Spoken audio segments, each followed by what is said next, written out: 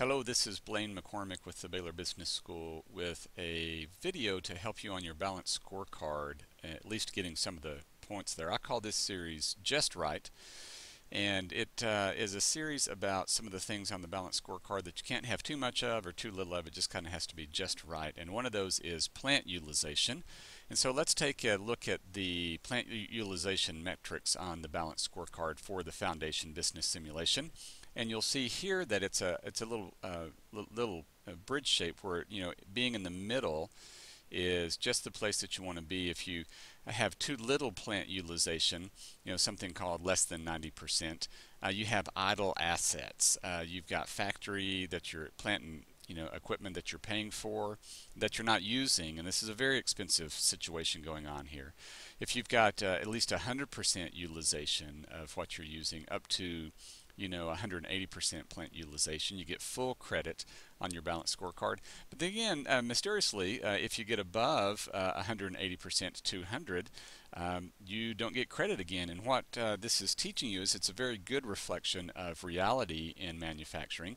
You can go from idle assets on one end to having no slack on the other end to take advantage of some unexpected sales opportunities or some promotional opportunities or things like that, or just plain and simple plant maintenance.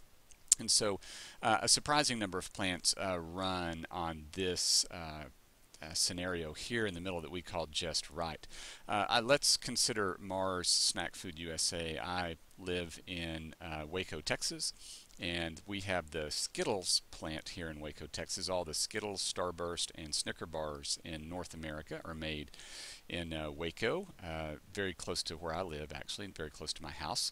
And so I have a number of friends who work at the Mars Snack Food plant, and it's a wonderful operation on a number of fronts here. But I just want to point something out here as we look at plant utilization. Mars Snack Food USA runs on 3 shifts. They have a shift that starts at 7 o'clock, they have a shift that starts at 3 p.m., and then they have a night shift that starts at 11 p.m. But they've got a factory, and they're running 3 shifts on it. They're utilizing everything that they have built. And I've also learned, just last time I spoke with people at the plant, this may not be currently accurate, but I suspect it's probably pretty close, that the plant runs at 80% capacity. To leave a little bit of slack for maintenance and some unexpected opportunities. For example, if they need to run a special version of Skittles or a special kind of Starburst, they have a little bit of slack in their operation. It's not planned for the entire year. They can stick it in, run this new thing that's come out, and try to sell it. And so that's a little bit about Mars Snack Food USA. But here's how plant utilization is calculated. Let's use the Mars example, and then I'll show you the foundation example over here. Let's just say that Mars, with their 3 shifts, let's say they have 1,000 capacity. And each one of their shifts, they make 850 units of Skittles or Starburst or Snickers or something like that. So we have 3 shifts at 85% utilization. That's 850 out of 1,000 is 85%. And so if we have 3 shifts at 85% utilization, or 850 units across 3 shifts, that leads us to these calculations here. We multiply that by 3, gives us 2,550. Divide that by the total capacity, and they're running overall at 255% utilization. So they're taking this set of assets here, this 1,000 capacity, and they're putting it to pretty good use. Foundation runs kind of the same way. Except you only have 2 shifts instead of 3 shifts. So let's say this is a nice round zero example here.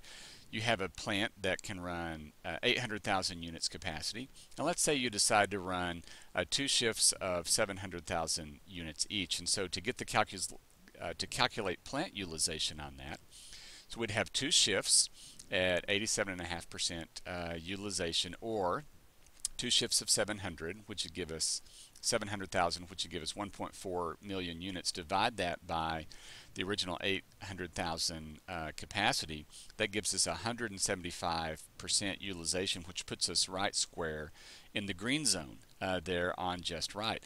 And so you can get your plant utilization statistics actuals here on page 4 of the fast track. You'll see this last column. It tells you how you did on plant utilization the previous round, and then you can see what the capacity is for yourself and your competitors in the upcoming round.